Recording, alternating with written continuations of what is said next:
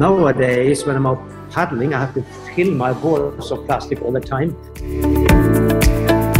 Being lucky enough to both be on the water the whole time and produce gear, we put it together and see how we can really change the way the industry is thinking about producing products. Our mission is just to showcase that change can happen really quick and it's super urgent.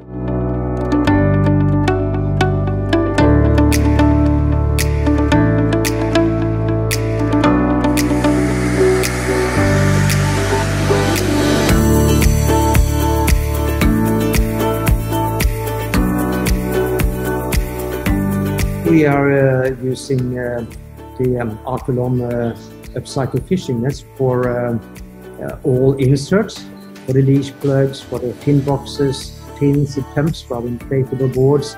So in the future we will have pretty much all plastic components in this material.